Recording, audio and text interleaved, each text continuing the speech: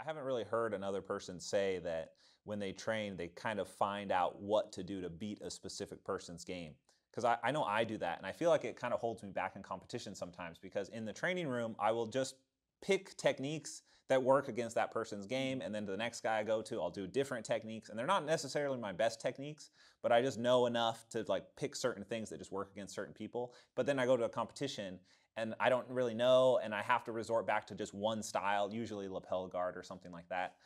How do you do that in training? Do you still use do you just adapt your knee cut to different people, or do you actually change the style of passing you do, or change the style of guard, or you just kind of work it into your A game still, so it works in competition and in training as you kind of figure out people's games? Yeah, like if I'm training for competition, I'm always try to like implement the game that I'm gonna do in the competition, and then implement against anyone. Doesn't matter what that they're gonna put it. But you're right. If you actually find a way to beat this person on that game, on your A game, and then you keep doing it over and over again, and then basically you get, like a false sense that, oh, I'm going to win. Right. You know what I mean? And then maybe you're going to compete against someone that is not even as good as this person. But it's just different. It's just different. Yeah. And then you won't be able to, like actually expose these weaknesses on the person. So what I do to actually deal with that, like I kind of like, when I see like, okay, I already know if I do this with this person, I'm gonna, like win the training. I only do that if I'm tired. Like if I get tired on the round, like if I get like beat up, I'm like, I'm so tired. Then I'm go direct to the A game, try to get the position that I know that, okay, he's not gonna do nothing. So I think the way that it kind of happens like that is because when you train, I'm assuming, because I kind of do this too, when I'm trying to get better, I'll intentionally go to the person's best area. So like Zane, for instance, I would try and go to his game, and so I could figure it out, And then at a certain point, you do figure it out, and then you go to their next best thing. You like start letting them set up their next best thing. So do you think, is that what you do in training? You kind of actively try and go to people's strengths? No, actually no. Like I should be doing that, like I have done that before, but I do that, but like differently. Okay. Like I kind of like first, first I do my A game. Okay. Like I have to like at least like take a little of energy of the person. Right. You know what I mean? I don't want to like go to something they good or give them something that they really good when they like fresh and then tough. Yeah. The reason why I do that because like one, I'm not competitor no more, right? Like I compete just like when I have like a little injury, then okay, I'm gonna compete. And then two, because, like, I want to do like, I don't want to go on the train and do like 5 tough rounds. I want to go on the train and do like a 10. But to do 10 rounds, to do more rounds, you need to spend less energy in rounds. If I just go, I give the person the opportunity to work on the best positions, I'm going to be the one spending more energy, Yeah. So I'll do that, but later on the round, when they're not like, as fresh as in the beginning. I don't just go and then, okay, let me walk on this person. First, I make them uncomfortable. When I make them uncomfortable and then I see they're uncomfortable, then okay, now I give them uncomfortable again. And then now I try to beat them. Right. But first I always, no. Let's make this. First, I want to make the fight that I'm on the cruise control. Even though that you're in opposition, I'm controlling you still, Then I do the test from there. I see. So you said something there that kind of made my ears perk up. You said you don't want to waste energy. You don't want to waste energy on positions. How much of that, like efficiency of energy, like trying to save your own energy while trying to make them work harder, how much of that is built into your game? Maybe 90%. Most of it? Yeah. It is, okay. Maybe 90%, like I feel that my game is basically most of the time, people give up the position because of the fact that most of the time I'm trying to make them spend more energy than I do it. Yeah. And so in your knee cut, what is it about the knee cut that makes them expend more energy? Is it that your knee is through in a specific way that makes them carry the weight more, and you kind of just are able to just lean on them and they have to keep pushing? What is that? Now, if you think about it, like understand that, like for example, like the knee cut, it has to be good against any guard. That's the goal for the knee cut position. Mm. And then like I did a little introduction, and then I was explaining that it doesn't matter. Like for example, like you go to your house from here, right? You drive your car.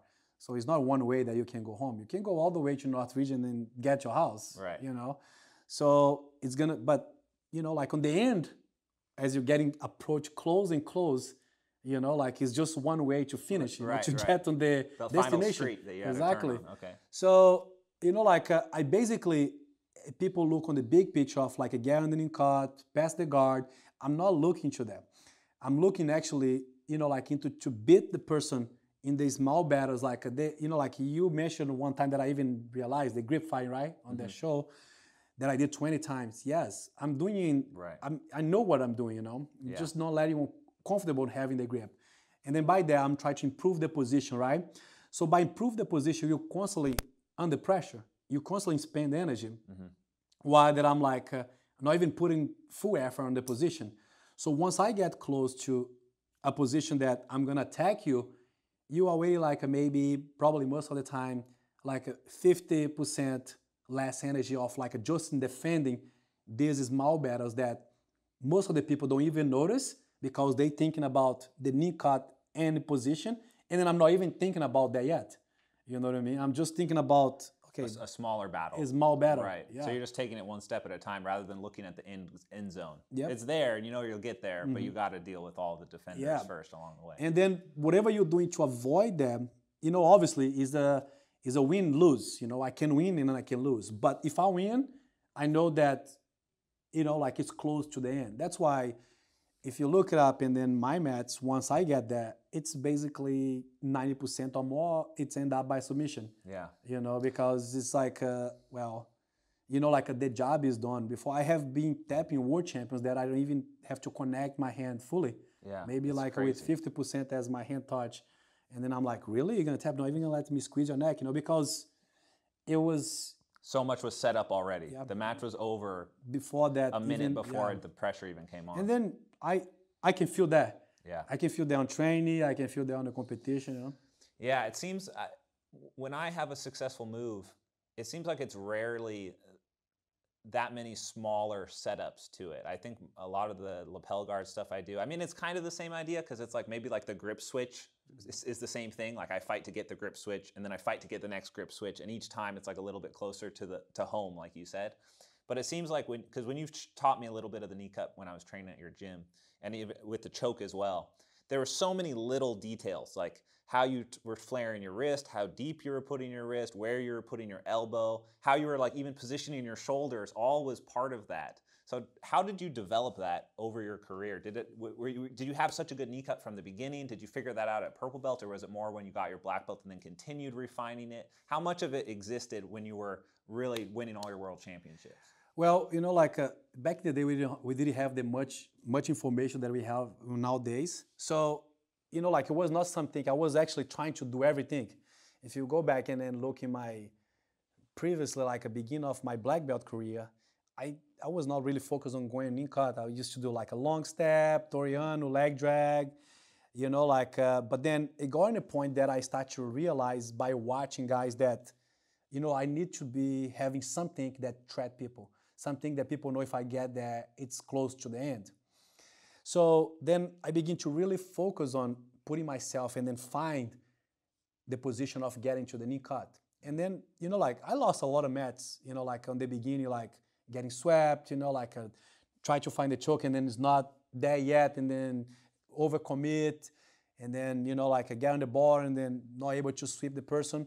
I think by training with so many different training partners and competing with different ideas, and then people would go and then, okay, now like at one point I compete with Sean and he's doing the, the diamond concept, like he's moving the head away, not letting me get the collar. And then I'm like, okay, so every single year that I compete and then I was applying the knee cut position or even the guard too, I just need one new thing, one new setup. Right. Next year I need one. It doesn't need to be crazy.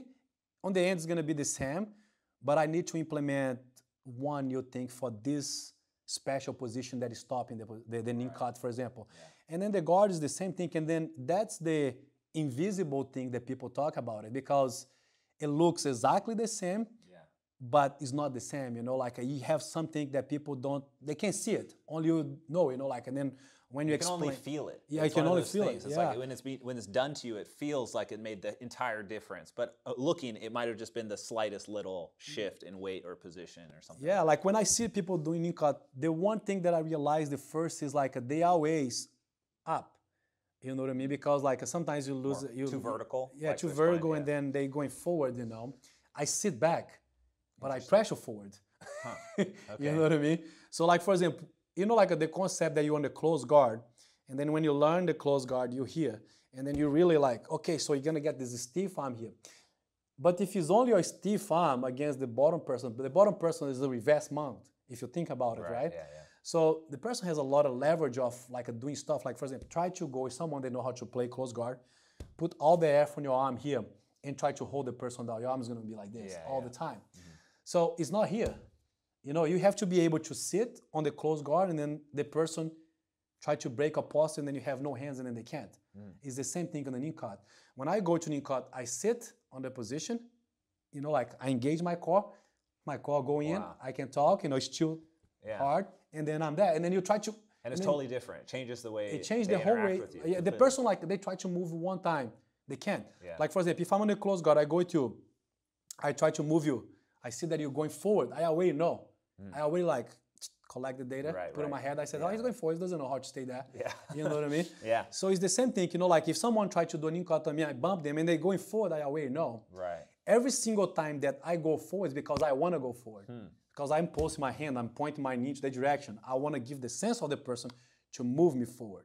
But then if I want to like, oh, you're not going to move me 1 inch, then I stop the person. The person's like, oh man, these guys have such a solid base. And it's a way to change on the mind, the way they're going to approach things. Yeah. So over, like you're saying, you're collecting little pieces of data, like little changes. Someone finally gives you a little bit of resistance that slowed you down. You think about it, you adapt and do a new angle of attack, even slightly. That even taught you to like learn how to use your core in that weird way, which I've never heard of or even implemented. And honestly, when you said sit up straight for knee cut, that's how I knee cut, and it doesn't feel very good. I'm not a great knee cutter, because and that makes sense now. I'll try to do something like that. So that's sort of like I heard a concept recently. It's called recursive self-improvement, where it's like you try something until it works, until it doesn't work. Then you address that problem, and then you do it all again, and it's just over and over and over again. How long do you think it took from like the start of that recursive self-improvement to now where you're, I mean, how long have you been competing at this point? 20 years? Man, I've been competing on the black belt for 15 years. I think that's at 15, 14 years. Yeah, so that whole time you've been on this recursive self-improvement loop, primarily for Kneecut and for your spider guard game. But I mean, there's a lot of other stuff that you play too. Like you said, you play a lot of all these different styles and games. And I think that kind of is what separates guys like you who have this crazy longevity, and you had immense talent in the beginning, and you had the immense will to keep at it and keep training super hard and always show up, and just like you were talking about, that drive of like, it's almost like an overconfidence that leads you to move in that direction. So I think in these instructionals, and like you did today, so much of that is consolidated and condensed, and that doesn't mean that it is not as useful as doing the whole 10 years. Like obviously, if they were somewhere to go and try and figure it all out over their own 10 years, not only would they not be successful at it because they didn't have the talent that you went into it, but they wouldn't even arrive at the same conclusions. It would be a totally different 10-year transition to find a similar result maybe, but it'd be completely different. So I think it's really cool in Jiu-Jitsu how every legend like yourself has such a unique style that no one else does. And you see that like with Leandro, with you, even with my lapel guards. Like it's something completely different, even though sometimes it can look similar like the Kneecut, but your Kneecut is so different than anyone else's Kneecut. And that's why, for me, I used to watch all of your spider guard stuff when I was a purple belt. Like you were one of my primary inspirations to like learn spider guard, and a lot of my spider guard sweeps at purple belt, I literally was from watching you fight Andre, that one particular one where you did that overhead sweep over and over and over again.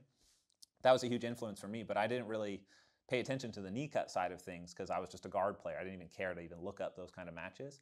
So I think it's really beneficial for anyone who wants to learn, especially for Kneecut, because Kneecut is such a broad application. Like you said, it works on almost any guard, and I can say firsthand it also works on lapel guard pretty effectively. Even though you say it does not, I definitely felt that it was doing a lot against lapel guard. So tell me a little bit why you think Kneecut was the guard pass that you kind of arrived on and chose to be the thing that you recursively self-improved, and it became this behemoth that people have to deal with, that if you even get it, it's almost a guaranteed submission. Well, you know, like that's a very important question, because then people can actually, you know, like relate with me when they're developing the game, right? So even now that we have a lot of information, that's good, but that is also bad at the same time, right? why I'm saying that is because, yes, we have to learn everything in order to actually at least understand the mechanic of the move if you put on the move. But like, for me, you know, like I saved the Kneecut until my third year as a black belt. Really? And nobody actually knew that.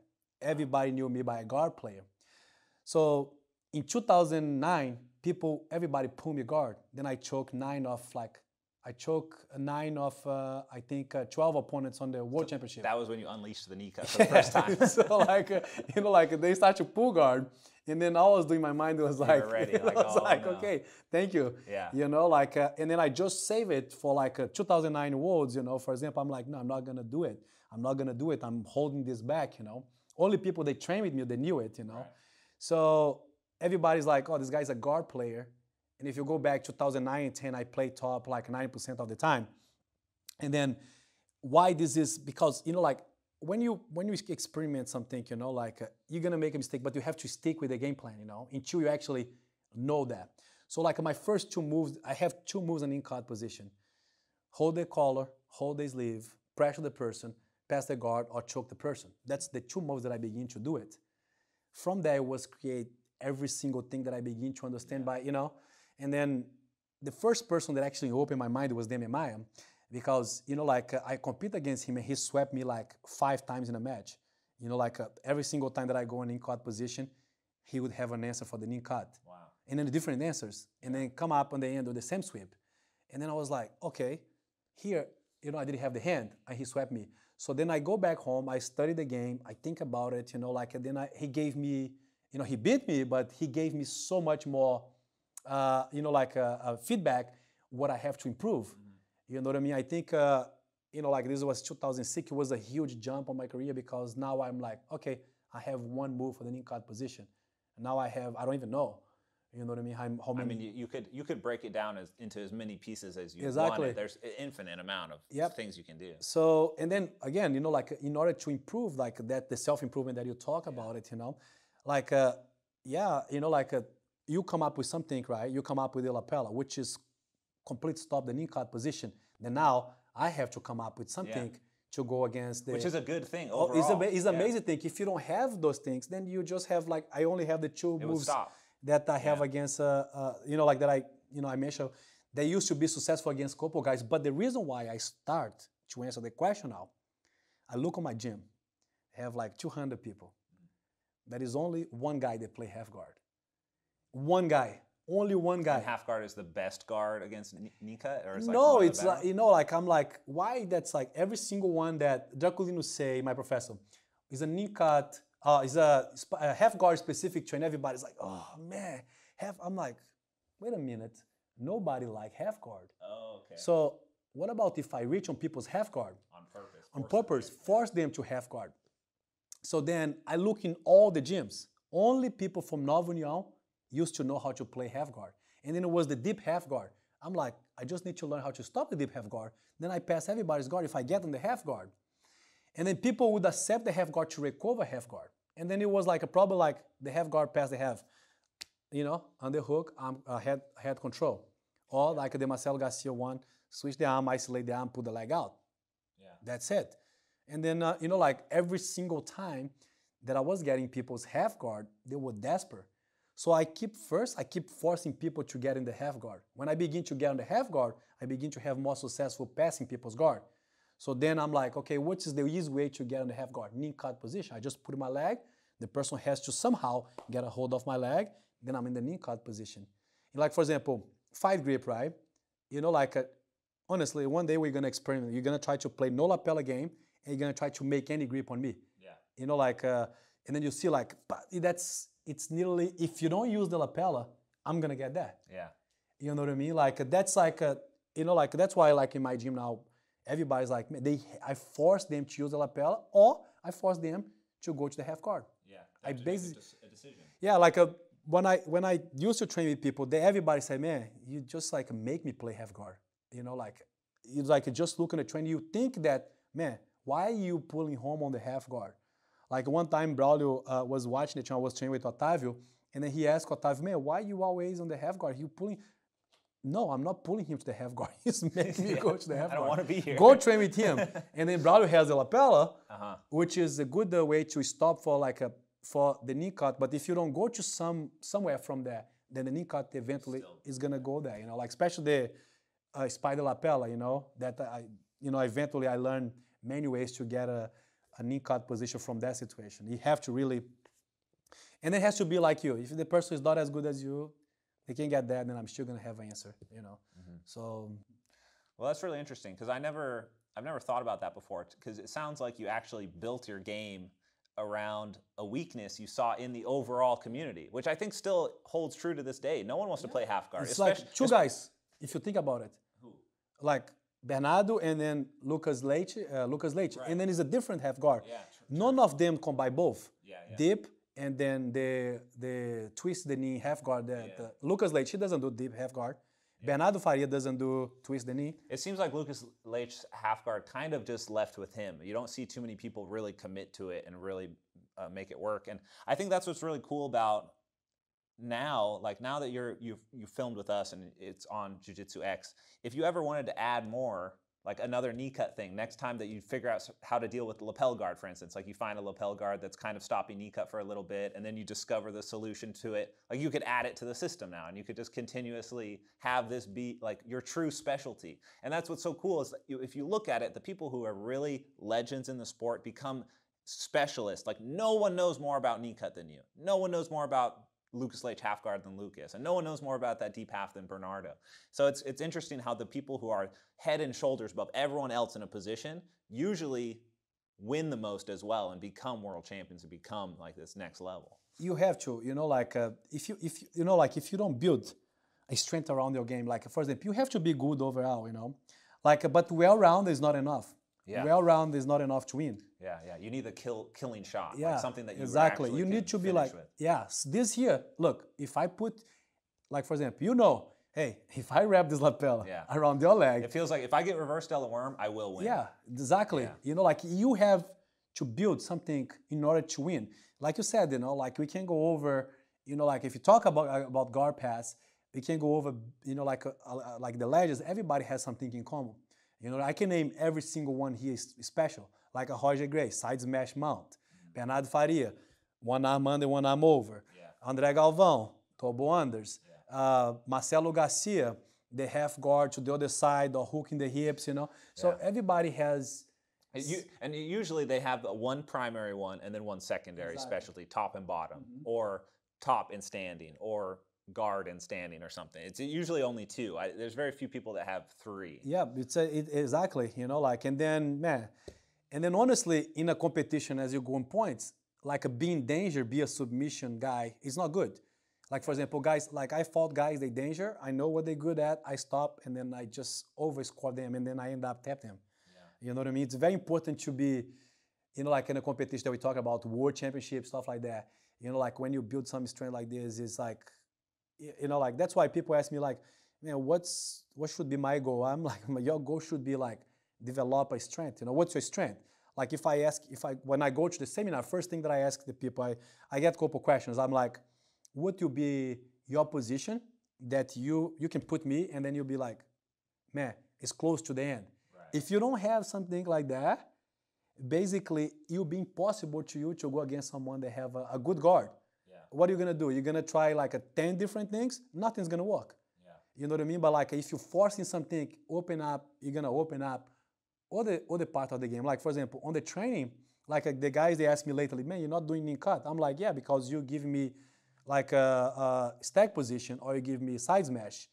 You know, so in order to stop the side smash, then now you need to give me a Kneecut. You know, so like the game is built off my strength. So when you build your strength, so then the whole game is gonna build up around that. You know, like I think that make very easy to you kind of like understand Jiu-Jitsu. You know what I mean? Like for example, if I wanna pick your brain on the lapella, I wanna pick your brain like, okay, so how many options you have when you got here, right? So you have 1,000, but I'm like, how can I get here in a different situations? Like the Kneecut, for example, today we film like pretty much like a get into the half guard, like a de la riva, reverse de la riva, sit up guard, games that go directly to the knee cut. What about close guard? Right. What about lapella guard? What about spider guard? What about, like there is a lot of guards that you're not exactly in the knee cut position. Right. How do you deal with that? So those strengths has to be built over those things, like that's why it's an endless process of techniques, Yeah. So you can do probably 30 more DVDs of lapella guard because, like I can just bring something on the table that the lapella guard doesn't work and then you have to develop a complete. Yeah, you just need a new move. Yeah, it's like this weird technique stack that is formed, and it's like the further jiu-jitsu is going to progress, the more and more steps you need to have answers for to get to the final solution of the submission, essentially. Yeah. And it's almost like we're forced into a particular realm of expertise for that reason, because if you are a generalist, like you were saying, like you're kind of good from everywhere, you're not going to know the stack that you have to proceed. You do this, they do this, you do this, they do this, you do this, you do this. Cross choke, You can only build that stack in a few certain areas. So I think it's, like I know I'm going to be watching this instructional for sure because I really wanted to improve my kneecap, because for me, my passing kind of is like Toreando maybe is my good pass. Maybe it's like a little bit of a long step as well, but I feel like I don't really have a pass that is death, like if I get it. Maybe my Toreando kind of, but not really. Maybe a little bit of like my lapel passing, but even still, it doesn't feel super dangerous to me. I've definitely been more of like a generalized passer, whereas from guard, that is not the case. It's like I know exactly what I want. And so I see in myself, I have a lot of improvement in that area. And I think the best way to do that, like I'm not going to spend the next 5 years trying to figure out Kneecut on my own. I'm going to watch your instructional and just like start there. It's like I can skip three and a half years, 4 years of the discovery process because I can just take it from the man himself who literally spent 17 years figuring it out. Yeah, that's a good thing, like the information that we have today, that helps so much, I had to lose a lot in order to develop that. Yeah. And then, but like I said, you develop and then like I was talking before, it's nearly almost no position that I'm not comfortable, it can be like I'm escaping in a sweep, in a tempo sweep, and then being an Kneecut. It's also one of my favorite, oh, you almost sweep me, Kneecut. So it's like, you have the sense that you have the control, and you make the control, Kneecut. Because if you train Jiu-Jitsu and you understand, like reaction, overreaction, right? So I do something, you react, right?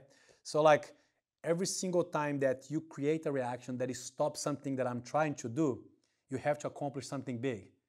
Because if you don't accomplish, the way back is going to be worse. Right. You know what I mean? It's like a little push, but then you take more. So that's why, for example, when I train Jiu-Jitsu, when I go to the competition, and sometimes I get frustrated, and then I lost a little bit of the law. I lost a big time about competing is because the fact that it's a game. It's basically people shutting people's game out. And then I understand that. And then you can actually, develop something to actually be cool.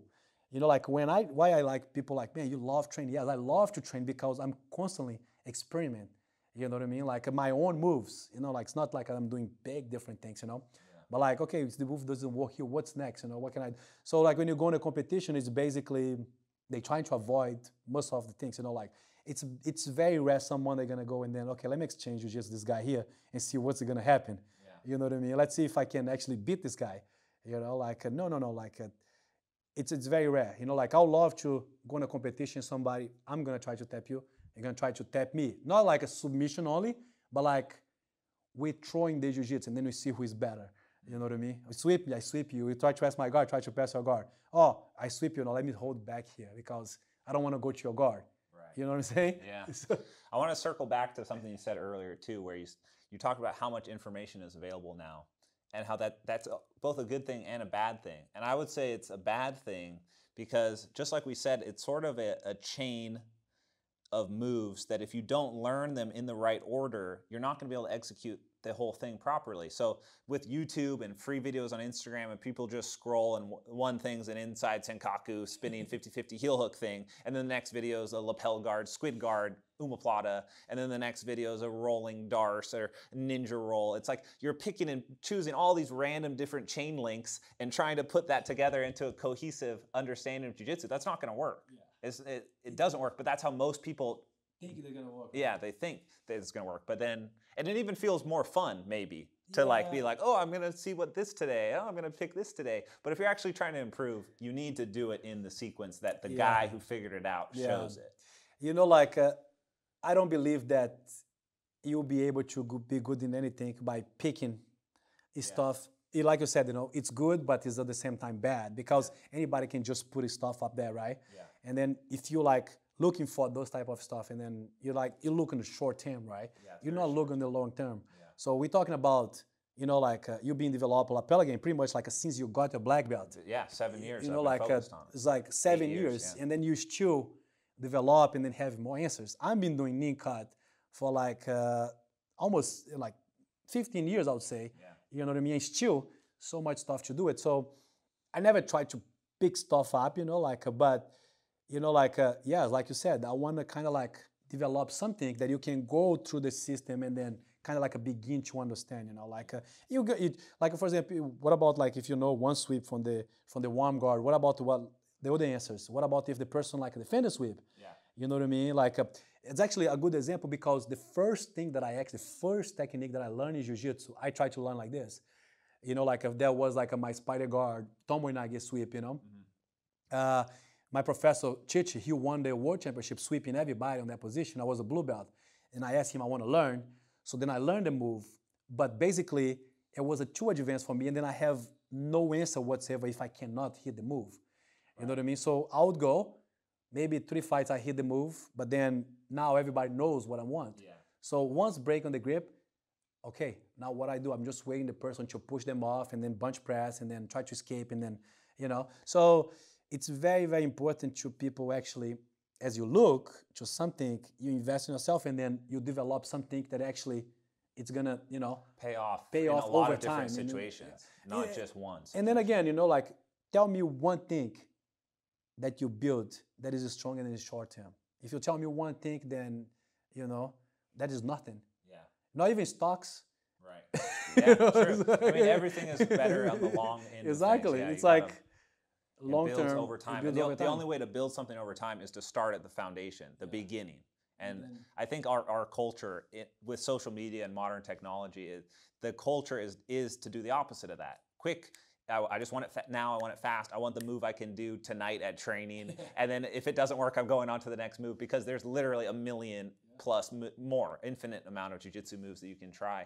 So what I think is kind of cool about this project with Jiu-Jitsu X and why I wanted to work with you specifically is because, one, for myself, I want to be able to pick a game that I can actually learn from the beginning to the end, but maybe I don't just want to learn Kneecut. Maybe I want to learn like something from Victor Hugo too, like his sort of flowing large guy thing. I'm like a tall guy, but I can be fluid, but when I train with Victor, it feels different and he has something different to give. So like maybe I can start kind of building my game long term. I could be like, well, I want Romulo's Kneecut. I want Victor's 50-50. I want Andres's omoplatas. And I can kind of piece together these different instructionals from these different people who are literally experts, not just random guys on YouTube who are teaching jiu-jitsu. Like, I know jiu-jitsu, I learned it on YouTube too, and I'm going to teach it now, because that's kind of what happens. Yeah. There needs to be like an actual expert teaching you this stuff, because if you're not learning from an expert, it's like you're trying to learn how to do surgery from some guy who looked it up on Wikipedia. It's not the same. You need to, this is very complex stuff. Like, there's a reason it takes 10 years to get your black belt.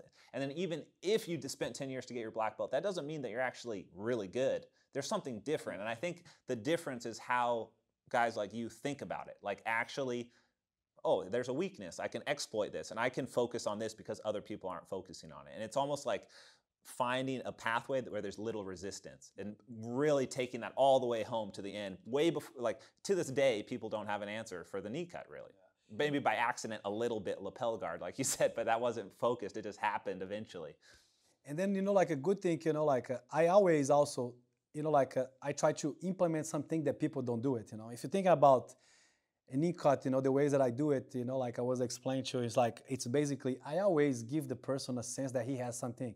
Maybe an underhook, maybe a lapella hold under my leg, you know, like maybe palming the hand on the crossface hand. You know, like I'm not like really focused on stop everything that the person has. Yeah. And then that goes same thing on the top, you know. So like it's a kind of like an orthodox way to think about it, you know, because always the way like I shut everything down. No. Let's give a little hope. Yeah. You know what I mean? So like you have this. Right. You know what I mean? But you've probably spent time in that situation. Exactly. You know exactly what to do from it. And they think, oh, I have a little bit of resistance here. I'm going to hold on to this. So then, you know, like that's like what you build, you know, like the confidence that you build over time, you know, like basically, you know, like, why this guy's putting you like the breakdown? Why this guy's putting the foot on the half guard? There's a reason for that. Yeah. I don't want the points. I wanted the choke. And then the choke, I wanted the angle when my foot is on the half guard. That threw me for a loop when I was trying to figure it out. I think the only reason I knew was because I had trained with you and felt the difference between the passing version and the submission version. But I don't think most people would see the difference. Yeah, they still but don't you know. Had a totally different goal. Yeah. It's like one is the passing grips, one is the submission grips, but they react in the same way to both, just instinctively. Yep. That's incredibly powerful, man. Well, thank you so much for coming down and working with us. Thank you, Keenan. We hope to have you back for Spider Guard. Yeah, it's still like a lot of more than Kneecut shoe. Yeah, well, that's the great thing about Spider Guard shoe, you know. Well, now that you're on Jiu-Jitsu X, you can come back and update the program. So anyone who gets your Kneecut program will have access to any future updates you want to add to it, which would just be pure for the sake of Jiu-Jitsu, essentially.